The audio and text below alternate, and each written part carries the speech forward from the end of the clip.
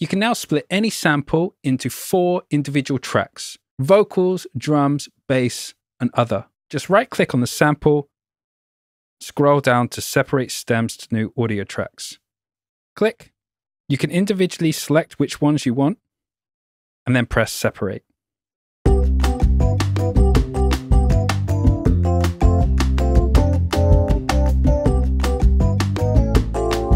Ableton then creates a new group with each stem on a new track. But is it perfect? Not always. Let's have a listen.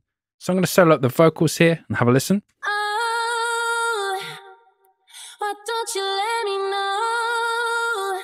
Done an amazing job there. Really good quality. It's even got the reverb and echo. Good job, Ableton.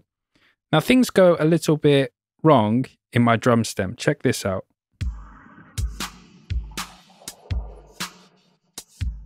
Quite a lot of digital artifacts, and also it's got some of the synth in it as well. If you listen to the other, that's where things really aren't that great just yet. If you listen, it's got a lot of digital artifacts. So that's not great, but the vocals are really, really good. And it's fast, it's local, and it opens up a ton of new sampling possibilities.